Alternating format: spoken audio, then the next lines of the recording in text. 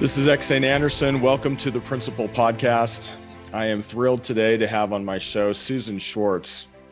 And Susan has been kind enough to join us on the show today. Thank you for being on the show, Susan. Thank you for having me. I appreciate it. So tell us a little bit about what you do. Yes, I'm an analyst of Jungian psychology, and that means that I talk with people about their problems, but also really the meaning of their life. And, in a certain way, what's the purpose and how do we make sense out of the things that bother us, where we've been hurt in our life and how we grow from it. And within that, over time, I've noticed and made note of the absence of fathers. And so it became an issue to explore. So that's kind of why I wrote the book, The Absent Father Effect on Daughters, Father Desire, Father Wounds. What I have found, and you might know as well, the issues of the difference between absent father to a daughter and absent father to a son is not as important as the absence itself. So they're all gonna suffer if they don't get the presence of their dad. Thanks for sharing that. I was looking at some statistics here. I found them on the Rochester Area Fatherhood Network, and they were referencing fathers.com. And here's some of the statistics that they said about how important it is to show up as a father, be present, as I think you're saying. It says here, it says 63% of youth suicides are from fatherless homes. 71% of all high school dropouts come from fatherless homes. 90% of all homeless and runaway children are from fatherless homes. Now, this does not mean that if your father was not present, that you're destined to have these problems. That doesn't mean what at all. But it does mean that if, for those of you who are fathers, realize, let me read a few more of these really quick. It says children with fathers who are involved are 40% less likely to repeat a grade in school. Children with fathers who are involved are 70% less likely to drop out of school. They found that a lot of people who are in prison are very highly associated with fathers being absent. The father is, for those of you who are dads who are listening, to show up and be there is so important. Would you agree with that, Susan? Totally. I think that, again, our culture, families, country have really lacked the presence of father, and it's gone on for generations. And we actually, the more aware we are and the more we show up, the more we can correct the issue. Even I would say in psychology, so you're quoting something on the internet, but psychologically, at the beginning of psychoanalysis in the early 1900s, the starters of anything analytical or depth work, they didn't have very close fathers, hardly any of them. And so we've got an inheritance, and very little has been written in the professional literature about fathers. So then we learn to ignore it. How many people say, oh, he wasn't there, and then they go on. Not going, wait a second, why wasn't he there? I need a father. Was he open? Did he come home and say, hey, how are you doing? Just that alone would help so much. I'm interested in you. And I think we have suffered from we all know psychologically, if that space isn't filled by some kind of father figure, we're lacking. It's, again, doesn't mean you can't be successful. It doesn't mean you can't be all right, but it means you've got an absence that you want to deal with. So let me ask you this, Susan, what would you recommend as a way of being present? You touched on a few things there. What would you recommend to our listeners today about how to be present? You've mentioned the word present more than once in our conversations, and I like that word.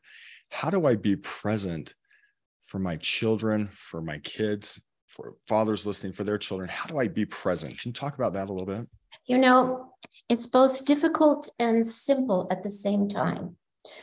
So when you encounter your child, why don't you give them a hug? Why don't you say, how really are you? Are you ready for school today? Can I help you with your homework? Are you struggling with your friends? How about, are you happy? Let's sit at the dinner table. Let's talk about what you did today. Did you win at soccer? Did you lose? What's going on? And will you ask me some questions as well? Because I want to tell you who I am. I love that. So it's not enough to just be sitting in the same room to be present. It's actually, we need to be present with our thoughts. We need to be present with the questions we ask. We need to be present with how we say the questions, be really there rather than just say, well, I'm in the same room, but I'm checked out on my phone, or I'm kind of distracted by the TV, or we're watching something on the computer. I mean, actually be mentally present there for our kids makes a huge difference. Am I hearing that correctly? Yes. And you know, it's a feeling, actually. You can feel it when somebody is really interested in you. That gives you interest in yourself. If you're interested in yourself, you'll learn about taking care of yourself. What about dads taking care of their children? What about the dad being the one that bathes the baby? What about not waiting for the mom to tell him, would you? No, this child belongs to both. So what about both participating? And that models for the child union. It's very important. So when they see an outer union in a way, and people that are single parents can still do it as well, because, we don't want to say, they're, or single fathers, that they're without union. They very well can be, as long as they really bring the child into their world. Bring the child in. If you're sitting there on your phone, you're not bringing your kids into your life. Right. Yeah. So let me ask you this. Why do you think fathers have been absent? Well, for centuries and for generations, it was all right that they were the providers. That was their role. We were all caught in kind of rigid roles, fathers too, and they had no model for how to be a related dad. I mean, dad went off to work. Did they see him? I don't know. Did they do anything with him? So many people say, yeah, I talked to they didn't talk to their father. They were with the father when the father was doing something. That is different. They weren't with. They were just like, would you get the hammer? And the child gets the hammer. Does the father say, I'm doing something. I want you to be here with me. We can talk and I can show you how to do it. Mm-hmm. It's a very different. So it's not necessarily bad to do things with your kids. I mean, obviously that's a great thing. And also, this idea that men can provide for their families. In fact, I still think that's a good thing to do. Is I feel that providing for my family is a great thing to do. But if that's all I do, right, and say, okay, I'm providing, so I don't really need to be checked in, that's not enough, right? I need to be a father who I personally like to provide for my family. I think it's a great thing to do, but I need to provide for them, not just financially, not just with physical things, but also emotionally. I need to provide for them spiritually, emotionally, and let them know how much I care about them. It's not enough just to say, well, I brought home a paycheck, so that you should be okay. Correct? That's exactly what I'm saying. The other thing is that you asked me tips. One of the tips that classically, sadly, I think men have been deprived of is their emotional, and fathers, their emotional and relational expression. So if a father would say to his child, so what did you dream last night? And if the child would say to the father, let's share our dreams. What did you dream last night? Mm. That establishes so much of a connection, value for what's going on inside, how one feels, being able to express. You know, the studies on health say the more you're in touch with your emotions, the healthier you are. You don't get so sick. So this presence of the Father helps the body and the psyche of the child and of the father as well. So asking deep questions. What did you dream? Or how was your day? Tell me how you're feeling. Tell me what you're experiencing at school. Tell me what's going on. Where I'm really checked in, not just, hey, it's good to see you, or hey, I'm home. Really, really showing interest. Is that what I'm hearing? Yes. And about deep emotional things, making it safe to talk about emotional and deep things. I think so, because that's where we learn, isn't it? Yes. Yeah, it's where we learn. The other thing, of course, is that the physical expression towards children. So this is one of the things that fathers this is what I've heard from their children as they talk with me, and these children are adults for sure, is that the father at a certain age does not deal with them physically, especially girls, not really, also boys. So many males say, oh, well, there was this time, my dad, and I had to hit him, or I had to beat him up, or whatever. Which is awful, because there wasn't communication, you can tell.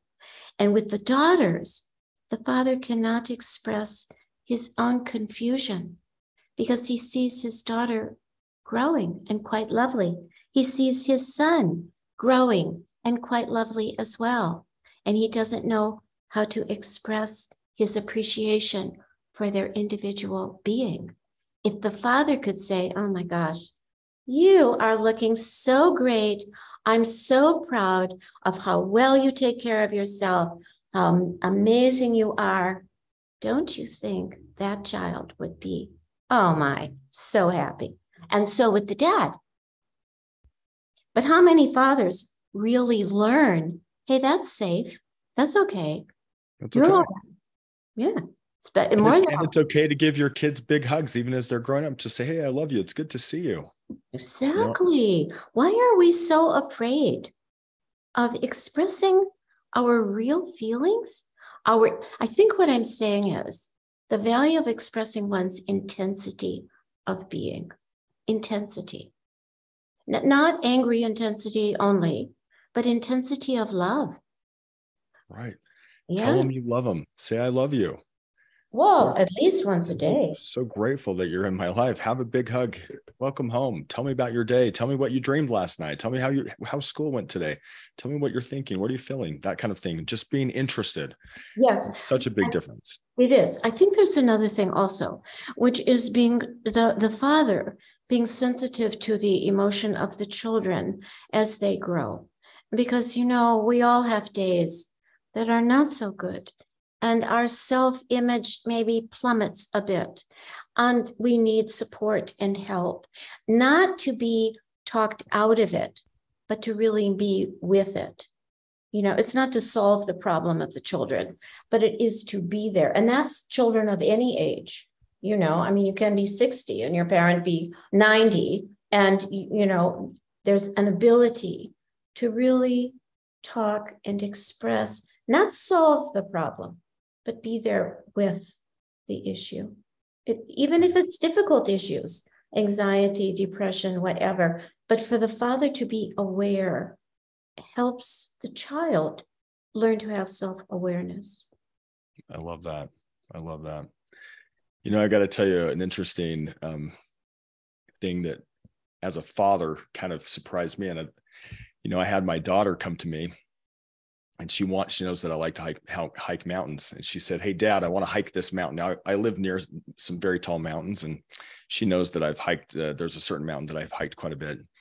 Well, this mountain happens to be 11,700 feet high.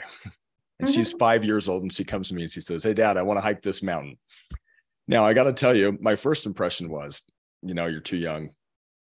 But she said, Dad, I really want to do it. I really want to do it. And I said, you know what? If you want to do this, we'll do it. Let's talk it through. Your feet might hurt a little bit. You might be tired. Do you think you want to do it? And she said, I want to. Well, we ended up hiking that mountain together. And I got to tell you, it was fun to see it. We hiked all the way to the top. There were people on the trail giving her high fives, saying, wow, what a trooper. Wow, I can't believe you're up here.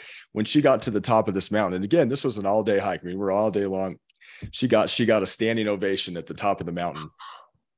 Because here was this 5-year-old hiking this massive mountain, and she loved it. I think that built her confidence. It kind of built her saying, you know what, I can do things. And I could have quashed it. I could have said, well, you're too young. We'll do it when you're older. And I think sometimes our kids can surprise us. You know what I mean? She actually did it. She hiked to the top, and it was, we're talking 15 miles round trip, somewhere around there. And great experience. And I think being willing to say, and obviously as a dad, I feel like it's my job to protect. Obviously, I wouldn't want her to do things that were extremely dangerous, or if there wasn't supervision. Not saying you should do any of that, but I am saying sometimes our kids can surprise us with what they're able to do. And if we can kind of unleash that as a dad, it's almost like we can help build that confidence in our kids. Yes, but you see also what you're expressing is confidence in yourself as a father.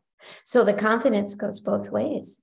So she knew, just think as the way you said the story, she knew she could come to you and present this idea. So already there's freedom. I can come to my dad and I can say, I want to do this. And the other piece is, you like to hike, so why should she not model herself after you? Right. Good. Go for it. Absolutely. And your approval of that makes her also strong in her body and in her psyche and in the connection with you, because she shared a huge experience. She'll never forget it. You know that. I'm sure. She won't. She won't. The reason I say that is that so often people of quite a bit older than your daughter will say, I remember when I was 5, and this is what happened with my dad. So that's why some of the stories are not so happy as yours, sadly, but she'll remember, and that will give so much to her. And you will have that story to tell all kinds of people about you and also your daughter. Well, it was a great experience, and I think a lot of times kids, frankly, are about as confident as their dads teach them to be. So let's give them confidence. Let me tell you one more thing and ask your opinion on this. I think sometimes as parents, we're tempted to do sometimes too much for our kids. So I like one thing of this you said before, which is don't solve the problem for them. And let me give you an example of that. If a child comes to me and says, hey, Dad, I want a peanut butter sandwich. Well, the truth is I can make a peanut butter sandwich in about 10, 20 seconds, just put it together and here you go.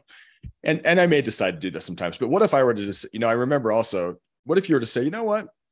Do it. How do you think you make a peanut butter sandwich? And they say, well, I need to get some peanut butter and jam. And well, do you know where the bread is? Yeah, you keep it in the pantry. Well, do you know where the peanut butter is?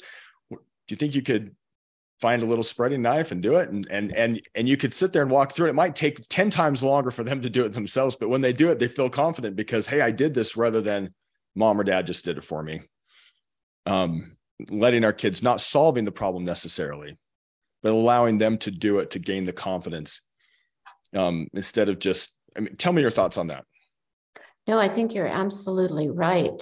And quite sadly, the amount of people, we deal with the absence a bit, the amount of people who don't have a dad who will say, do it. I have confidence you can do it.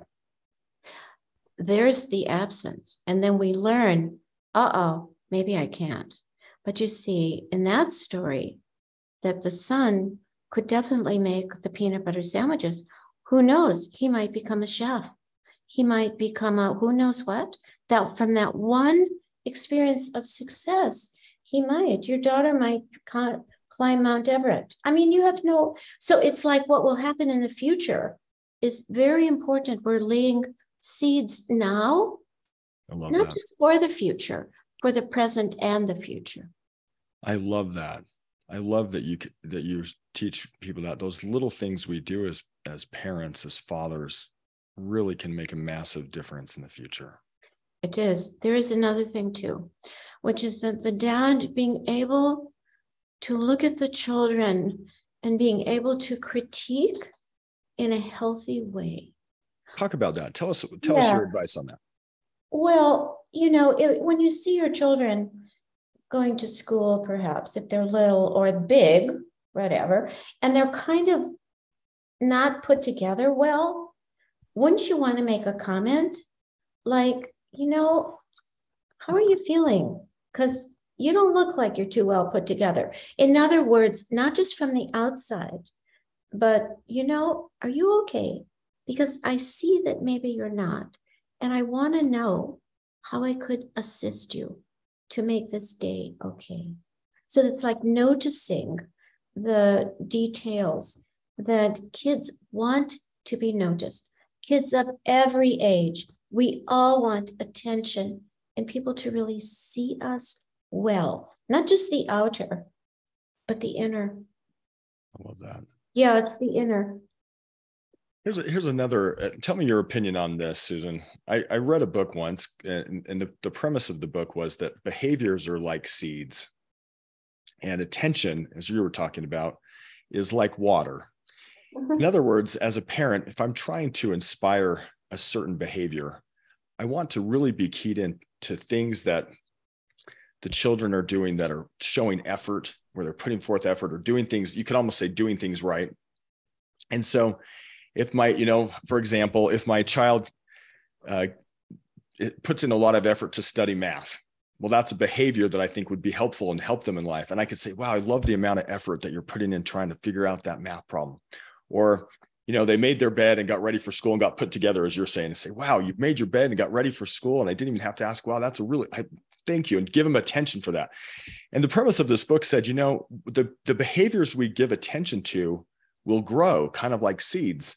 Whereas if I'm on the other hand, let's just say I'm pointing out the negative, you've seen the kid walks in and the parent says, I can't believe you stayed out too late and you didn't make your bed and you're getting bad grades in math and you're doing the, and what they're really doing is actually possibly making it so those behaviors are more likely to occur rather than saying, wait, I'm going to really be keyed into the positive. So one of the things that came to mind when you said this was, if I can be present to the point where I'm actually saying, wow, you're playing nicely with Johnny. I love it how you were playing. You're being so thoughtful together. And I like it the way that you made your bed. It looks great. I didn't have to ask you. Thank you. That's great.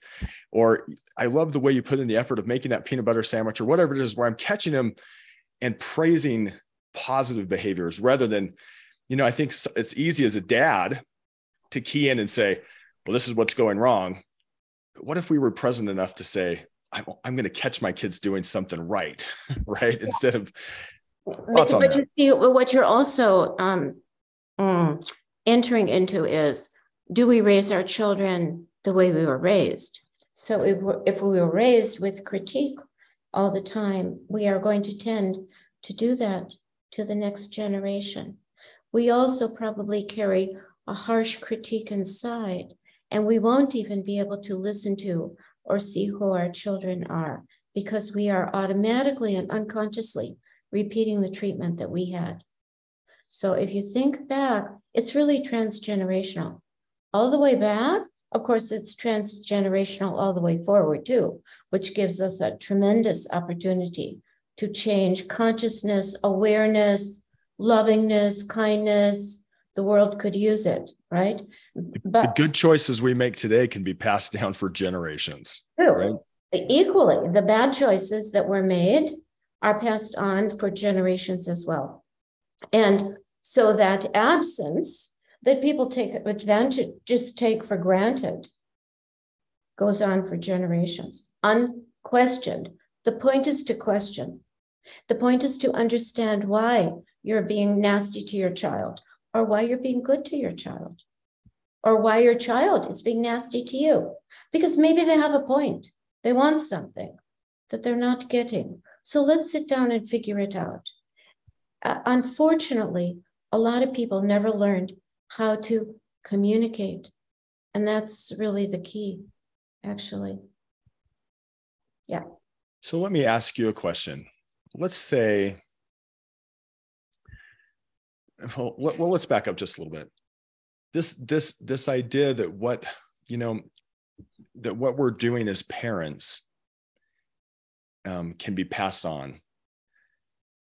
And that, of course, our parents affect us, but how can we change? Let's just say we came from a situation that was less than ideal. Yeah. And we want to make positive things go down through the rest generations. But we've come from a space where, hey, I've learned some things that weren't as positive. What kind of things can that person who's ready to say, I want to be a chain breaker, I want to change what was passed to me and be better, what kind of steps could that person do to, what would you recommend for somebody do to try to change that chain? Yeah, well, that's part of the whole profession of psychoanalysis and psychotherapy, is that we don't really change without a healthy therapeutic relationship. Some people can't do that. They don't have the means or whatever. Groups sometimes help, organizations sometimes help, because it has become ingrained when there is a lot of negativity and a lot of lack, a lot of harshness, brutality. I'll bet you know a lot of people, and they will say, as if it's a matter of course, everybody on my block was hit by their dad with the belt. Everybody did it. That's normal. No, that is not normal. Let's see how we can change it. So you can change it by inner reflection. You can change, and really taking yourself seriously. You change it can be discussing with one's partner where you're in trouble, your obstacles psychologically. Go for help, counseling, therapy, analysis. Join a group, be in an organization, and get way in to the uncomfortable areas. And the problem is that we tend to avoid. A lot of people, they have all kinds of addictions, compulsions that keep them from taking care of themselves. So I think that each person, as they can go inside and evaluate their life, what they're about, why are they doing this or that, it helps, because everyone you encounter will be somehow changed by your increased awareness of yourself. I like that. Yeah. I read something recently about when you're trying to change a habit, for example. Let's talk about habits, which is not quite the same thing, but we'll talk about this. The initial amount of energy almost can be likened to taking a rocket and blasting it into space. When you're taking a rocket and you're trying to get out of that gravitational pull, they burn more fuel in that first few minutes than they burn.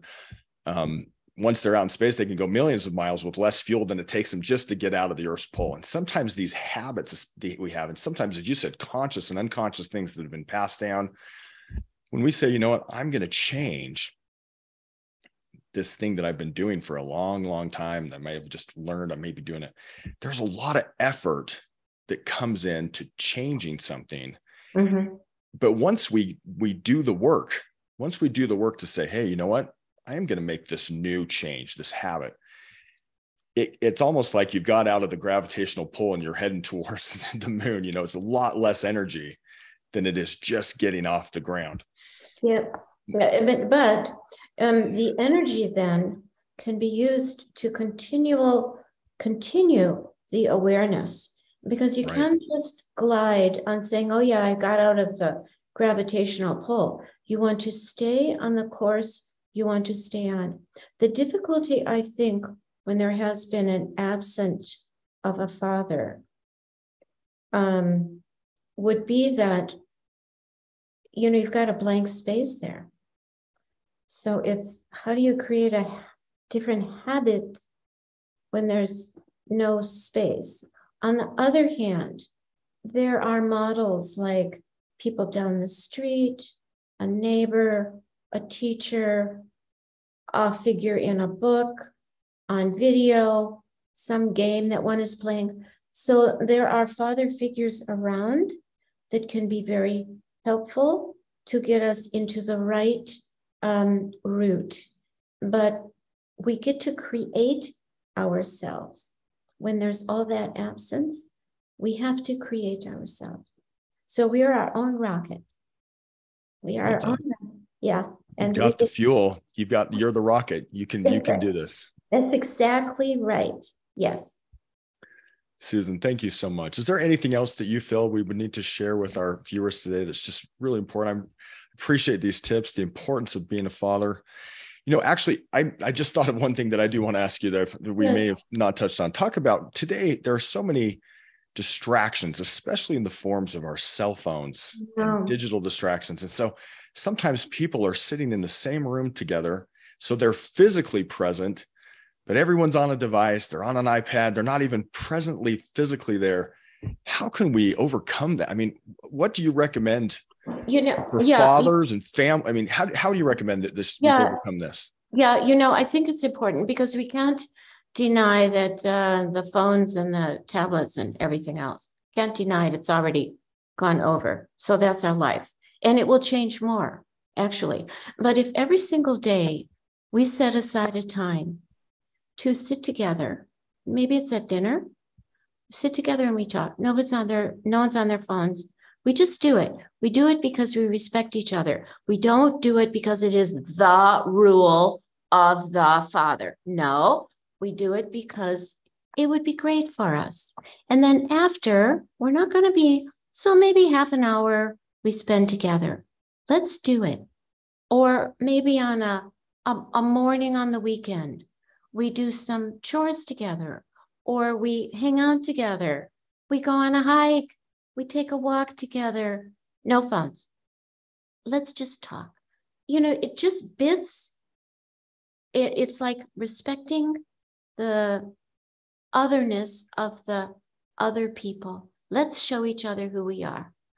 I love that. If you model it, kids will follow. They'll like it.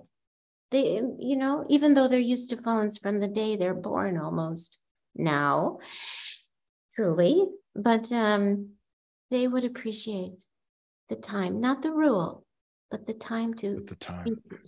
Yeah. I love that. Yeah. I had an aunt one time when you were talking to her, if the phone would ring on the other side of the room, she wouldn't even look at it. She wouldn't walk over and look at it. She wouldn't say, well, let me just check this for a minute. It was almost like it was just birds chirping in the background.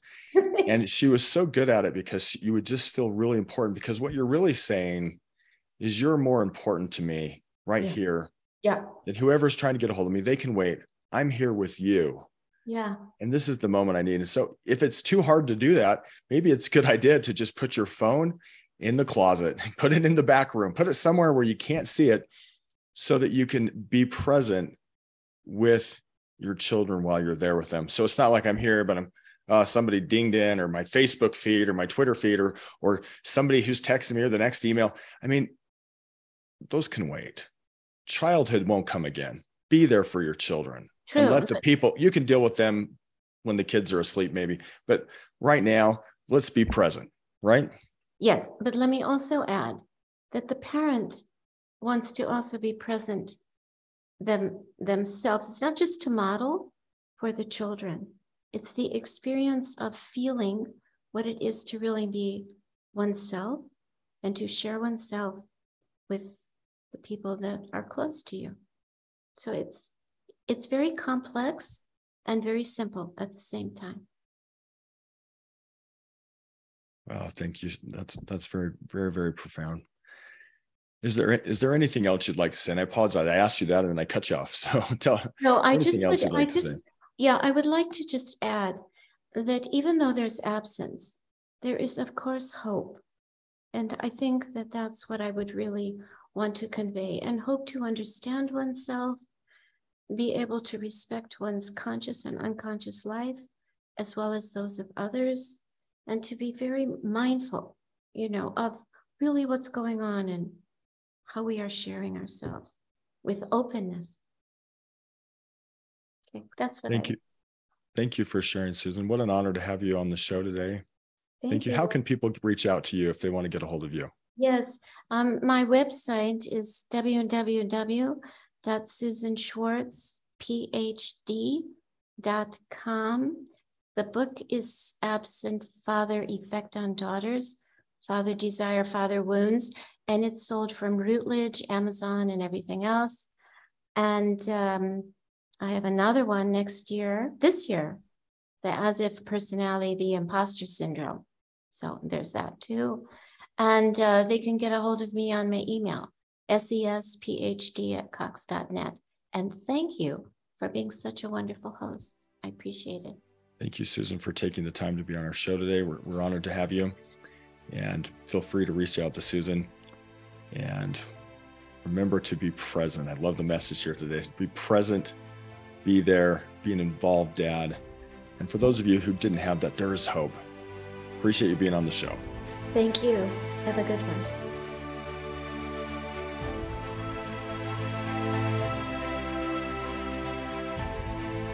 I am so jealous of my wife because she gets the ultimate career. She gets to train and nurture and love our children more than I get to because I have to be doing things like this podcast. Parenting's the ultimate career. If you like what you heard today, please like, subscribe, comment, leave a review. Thank you for listening. You can also check out my book, What I Want My Children to Know Before I Die. It's available on Amazon and other bookstores. Thanks again for listening.